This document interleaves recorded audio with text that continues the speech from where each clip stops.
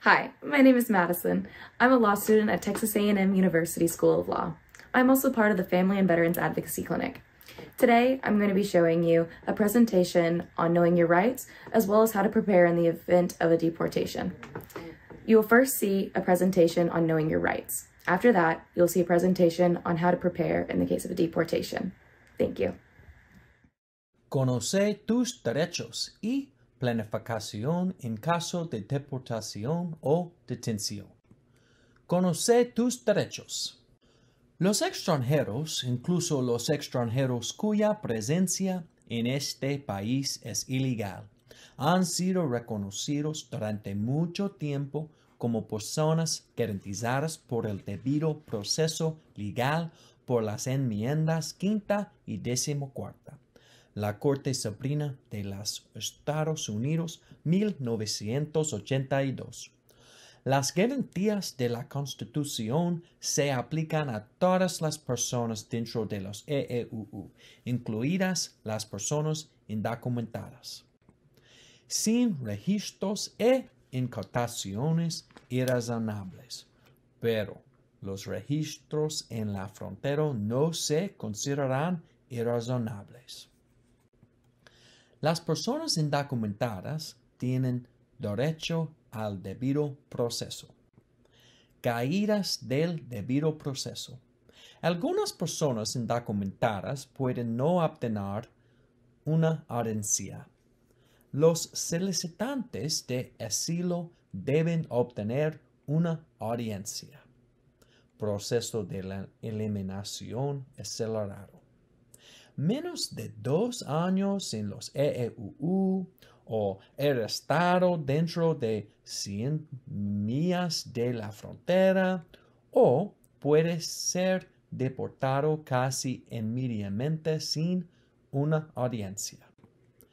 La mayoría de las personas que enfrentan la deportación tienen derecho a audiencia ante un juez de inmigración o revisión por un tribunal federal o un abogado no a expensas del gobierno, o notificación de la hora y el lugar de la audiencia, o aviso de cargos, o oportunidad de examinar pruebas y testigos, o interpretación competente, o prueba clara convincente de que la deportación es válida.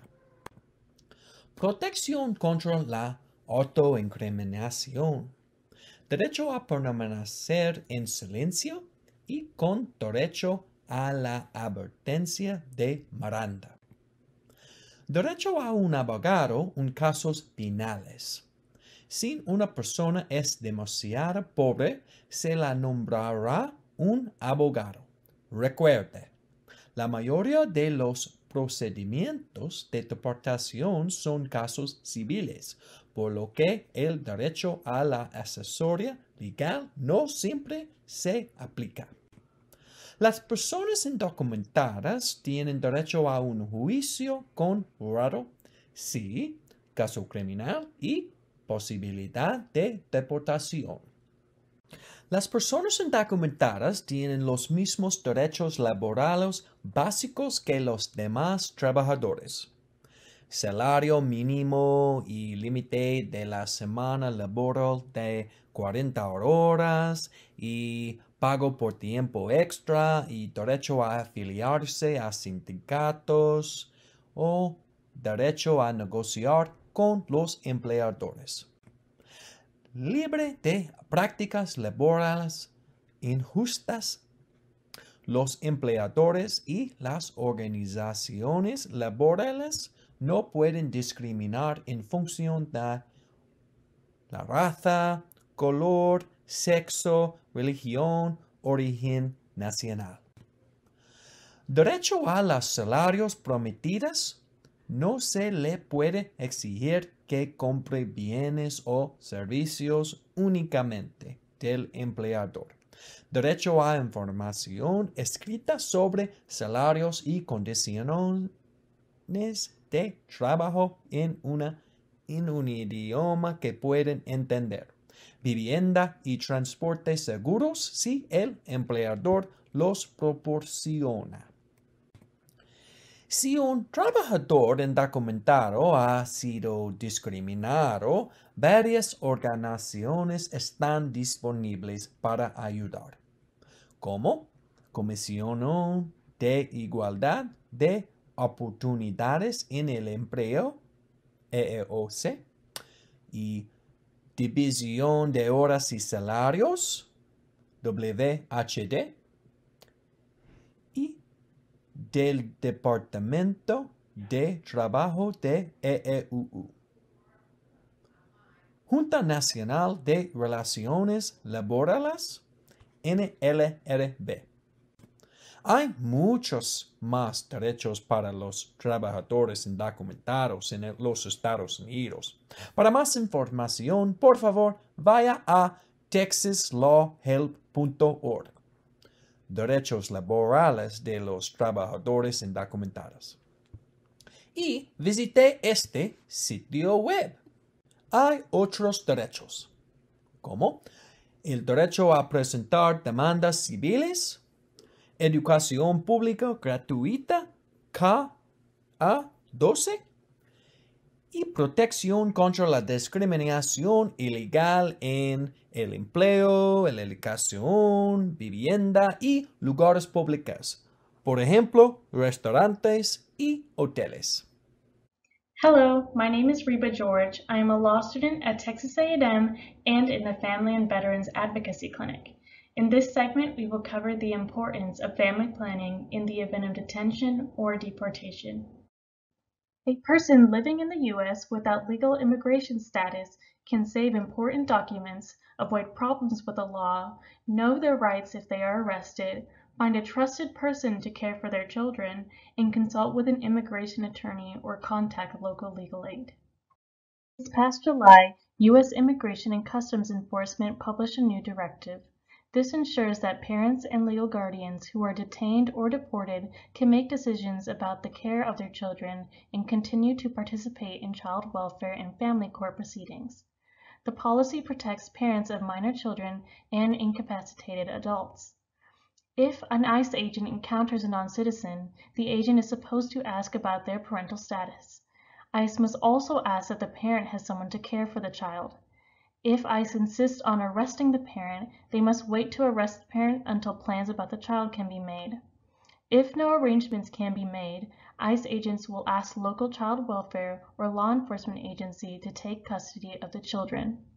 ICE agents cannot take custody or transport the children themselves. ICE should try to detain the parents locally so that the children can visit and allow the parent to participate in their ongoing case proceedings. If the parent faces deportation, ICE will allow the parent to make plans with the child's caregiver, or the parent can obtain travel documents for the child if they want the child to accompany them to their home country. However, this is not the law for ICE agents, and we don't know if they will follow these guidelines or if there will be an opportunity to find proper care for your children while detained. Therefore, you should still carefully plan ahead of time with your family. In this presentation, we will discuss these legal options for parents of minor children in the event of detention or deportation. First, we will consider the authorization for non-parent care of a child. This is an easier option for parents and does not require going in front of a judge. This form is available online.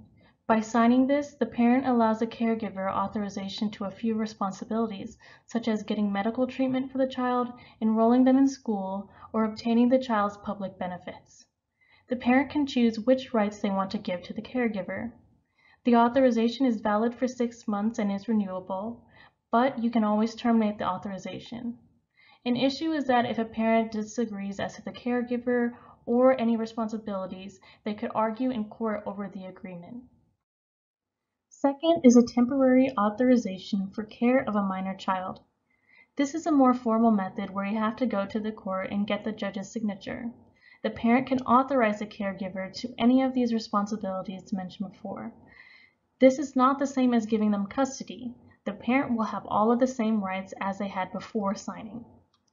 There are 3 requirements. The child must live with a caregiver for 30 days. There must not be a current agreement in place, and a parent must agree to the caregiver, or if it's contested, the judge will dismiss the case. You can ask the court to terminate the order when you don't need it. This method is more expensive, however, and could also be dangerous or possibly raise suspicion of a parent's status. Next is a power of attorney. This also gives a non-parent permission to care for the child. You can decide when this becomes effective, such as the moment when the parent is either detained or deported, when it is signed, or you can hold on to it and wait to give them the document. The non-parent can do other things related to finances, including things going on with the apartment or home, paying bills, or dealing with property. If you choose not to give them rights about your children, you should consider getting a power of attorney for these financial issues. You can decide what the non-parent can do, but whatever decision they end up making is on you. They are acting for you. One issue is that you may have to go to court to get this honored. Also, a parent could contest this issue in court. Last is the suit affecting a parent-child relationship.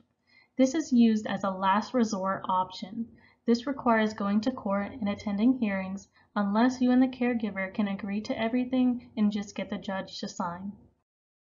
It is important to gather your documents and keep them in a safe location. You should make copies of them, and you should inform your family where the documents are kept and when they will need to use them. When you have decided who will take care of your children and what rights you will give them, you should give them copies of these documents. Please have a conversation with your children about what to do if a parent is detained or deported. If a parent is detained, ICE has a website to locate them using their alien registration number. Some other considerations include notifying the children's school. If you don't do this, the school could call CPS to get the child if no one is at school to pick them up because you have been detained.